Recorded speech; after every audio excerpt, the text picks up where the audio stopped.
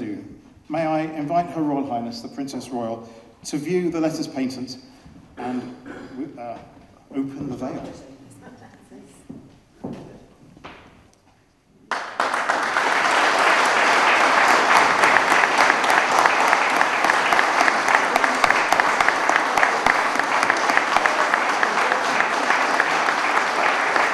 Well, first of all, thank you very much indeed for your, ladies and gentlemen, for your invitation to join you today at this very historic occasion to these letters patent.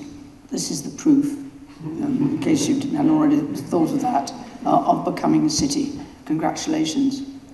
It's always a pleasure to come here, and I know I meet a few more of the groups that are represented here, but all of you have contributed to this award of city status. Everybody who comes here probably has the same sort of welcome, as I know I did in 2013 and in 2016. And I know that the Aurora Aquatic and Leisure Complex, which I opened, have proved an enormous success. And it wasn't as if you were at that stage thinking you were going to become a city. That was just a very good investment, which has proved to be a very successful one. And of course, you mentioned the sea naval traditions. The last time was the 150th anniversary of the Royal Ulster Yacht Club.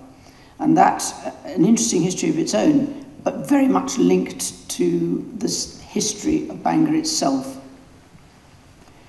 I suspect a lot of people have learned a little bit more about Bangor's rich heritage than even the locals already knew.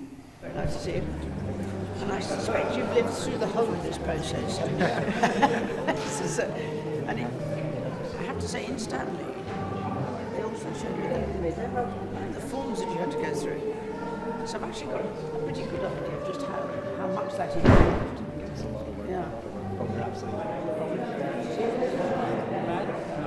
Previous incarnation? Yes.